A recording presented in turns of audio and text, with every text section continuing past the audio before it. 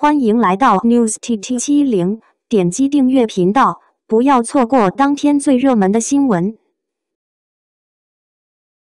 2024微博 king 和 queen 是谁？2024微博之夜的 king 和 queen 是朱一龙和杨紫，他们在2023年的努力和成果都是有目共睹的。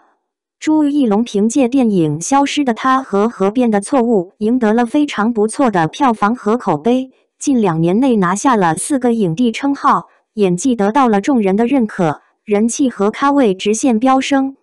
此外，他还获得了微博之夜的年度品质电影人，这也表明了他的专业实力和受欢迎程度。对于杨紫来说，她已经是第3次获得该殊荣了。在同龄小花中，她更是断层式的领先。在2023年，她的成长和被肯定让她激动的流泪。她所拍出的作品被大家喜欢，并且也回馈给观众朋友，这也充分说明了她的专业实力和演技水平。朱一龙和杨紫都是备受关注的演员，他们在电影和电视剧中的表现都得到了广泛的认可。他们在2023年的表现更是让人印象深刻，他们的努力和成果也得到了微博之夜的肯定。朱一龙在电影方面的表现让人印象深刻，他的演技得到了进一步的提升，同时也获得了更多的认可。他不仅在票房和口碑上取得了不错的成绩，还在演技方面获得了更多的荣誉和奖项。这让他的人气和咖位得到了大幅度的提升，也让人们对他在未来的发展更加期待。而杨紫作为同龄小花中的佼佼者，她的表现也是非常出色的。她在电视剧方面的表现更是备受瞩目，她的演技和形象都得到了观众的喜爱和认可。她也是一位非常有潜力的演员，未来的发展也是非常值得期待的。承欢季开播，但凡杨紫拉胯一点，都压不住这群王炸配角。4月9日，杨紫的新剧《承欢季》在央视8台电视剧频道开播了。杨紫不愧是收视女王，首播收视率就破了2。小编连看了4集，真的好看，大家快去看！网友都调侃杨紫但凡拉胯一点，都压不住这群王炸配角。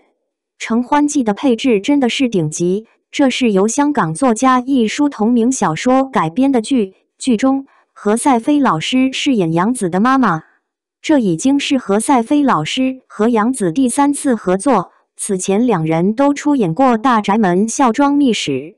不得不说，明星有代表作就是好啊！大家看杨紫过往拍过的电视剧，每一部名字都响当当，都是观众认可的。历久不衰的好剧。何赛飞老师今年61岁，她也属于大器晚成的女演员，去年刚刚荣获了金鸡奖影后。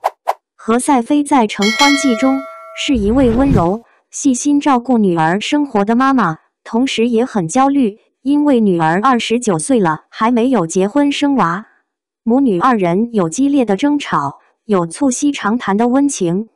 剧刚开播，何赛飞演技就上了热搜。讲真，杨紫但凡拉胯一点，真压不住这群王炸配角，接不住老戏骨们的戏啊！真的是一对高颜值母女啊！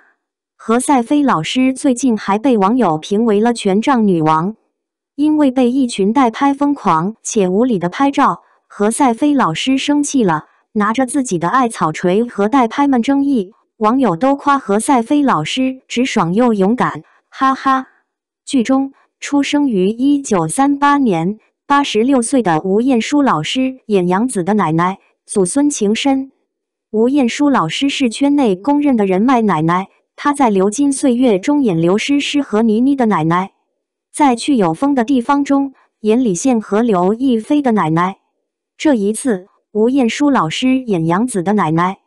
32岁的杨紫，61岁的何赛飞老师，86岁的吴彦姝老师，我们的女演员将东方美诠释的太彻底，《承欢季》这部剧太养眼了。男主姚志明是徐凯饰演，第一次感受到了徐凯的帅气，他和杨紫的 CP 非常强。两人谈恋爱的戏份也超级甜蜜蜜。上一次看徐凯是和杨幂演吻戏都没有磕到，这次竟然磕到了他和杨紫。感谢您观看视频。如果您觉得本时事通讯有用，请不要忘记点赞、评论和订阅。祝您生活愉快，充满活力。